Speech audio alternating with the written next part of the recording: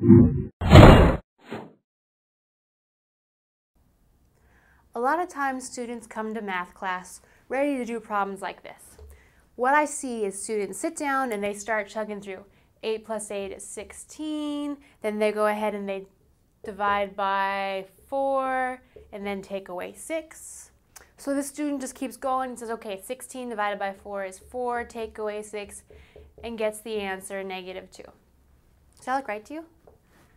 See if you can think about that and see if you think that's a correct answer. I'm going to tell you that's actually mathematically incorrect. Everything this student did was like a right answer, like 8 plus 8 is 16 and 2 times itself is 4, but there's something really tricky about math, and it's called the order of operations. Before I tell you about what the order of operations is, let's look at this one. This is the exact same problem, but what if a student came at it like this? They said, okay, 8 plus 8, I'll deal with that later. I'm going to start by doing, I don't know, 2 times itself is 4, and then take away 6. That's totally fine. I mean, like maybe the student started out like this. So they did 16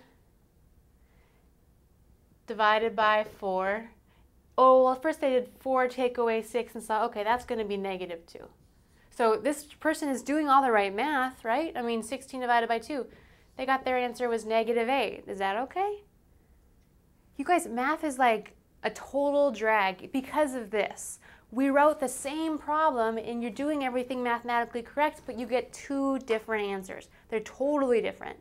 So the thing I want to talk about today is what's called the order of operations. Most people remember it using this acronym, Pemdas, which stands for Please Excuse My Dear Aunt Sally. That's another way you could remember it. But each letter stands for a mathematical thing. P stands for parentheses, E is for exponents, M, multiply, divide, add, subtract. Before we go on, I'm going to show one other trick to this PEMDAS business, and that's these little arrows that help me, because when you come to multiplying and dividing, or the adding and subtracting step, you need to be really careful to move from left to right. You do parentheses first, then you do the exponents, then you do multiplying and dividing from left to right, then you do adding and subtracting from left to right. So I want to revisit this problem we started with, only now let's do it the correct way. First we want to do parentheses. There are none, so that's okay. Next thing we need to do is exponents, because P-E, E stands for exponents. 8 plus 8 divided by 2 squared, or times itself, is equal to 4, and take away 6. So we've done parentheses, we've done exponents. Now I need to multiply and divide from left to right. So look for a multiply or divide symbol, and there it is right there. That first 8 stays the same. 8 divided by 4 is 2, and then take away 6. My final step is to do the adding, subtracting from left to right. So I'll have 10 take away 6, which is 4. This is the correct answer.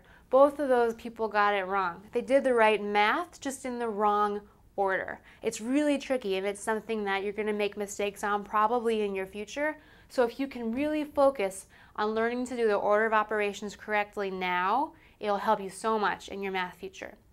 Before you start doing your homework or look at examples, I want you to think about one more thing, and that's how there's different kinds of parentheses. Sometimes you see parentheses like this. Sometimes you see them like that. Sometimes you see them with these little swirly things. Sometimes you get absolute value marks. These are all different kinds of parentheses or groupings. You need to be careful that whatever kind of parenthesis grouping you have, you do that piece first before you're moving on to the exponents. So if you don't remember anything else from this video, I hope you guys remember PEMDAS. Please excuse my dear Aunt Sally, or parentheses, exponents, multiply, divide from left to right, add, subtract from left to right.